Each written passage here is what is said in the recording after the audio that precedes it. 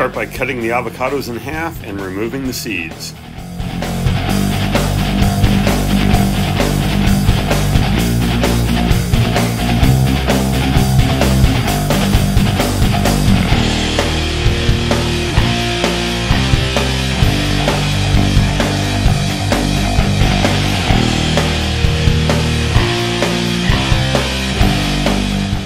Now it's time to remove the skin from the avocado.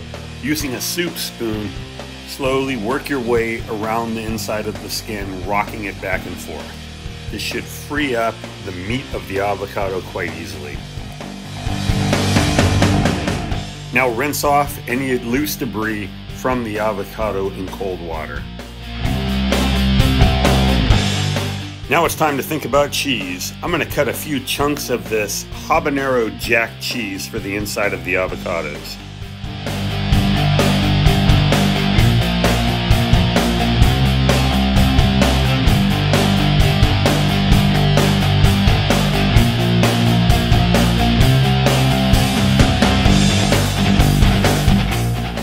I think 6 chunks should do it.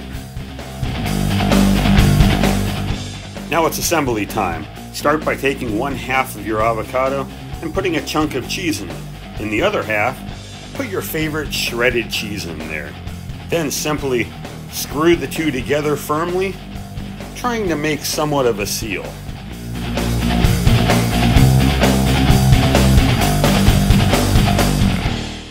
Next is sausage time. Here we're going to use a 1/2 pound of ground Italian breakfast sausage for each avocado.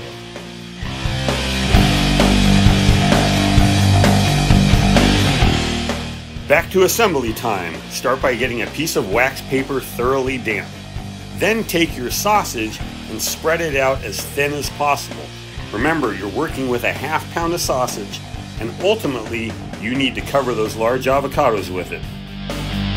Now put your avocado right in the middle of that sausage and start pulling the ends over the top of it. Now that you have the sausage mostly covering the avocado, start looking for those green spots and pinch them closed. Make this kind of like a football. Bacon time.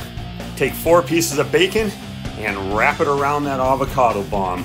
Try to cover every piece of sausage.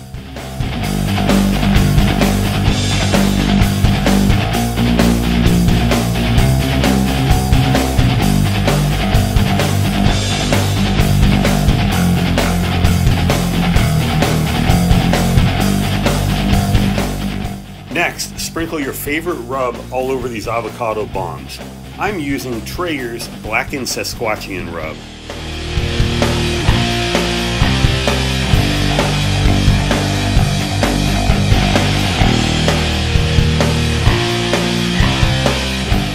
After you get the rub on, sprinkle about 1/4 of a teaspoon of dark roast coffee directly on top of the avocado bombs.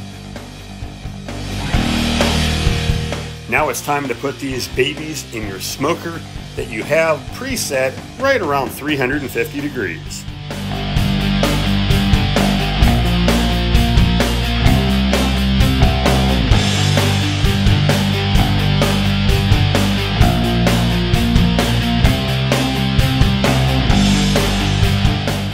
Now it's time to make a basting sauce. I used 1/2 a stick of butter, 1/4 cup of apple cider, and about 1/2 cup of Maker's Mark bourbon.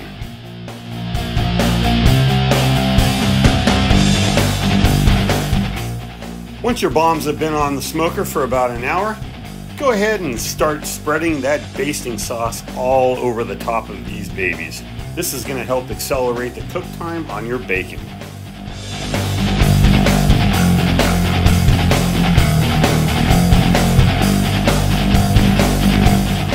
Keep in mind, our temperature gauge is that bacon. Once the bacon's crisp, we're done.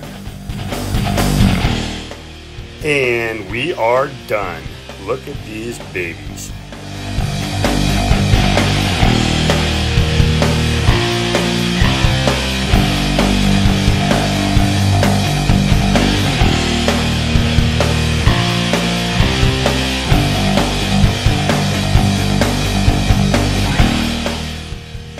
smoked to absolute perfection.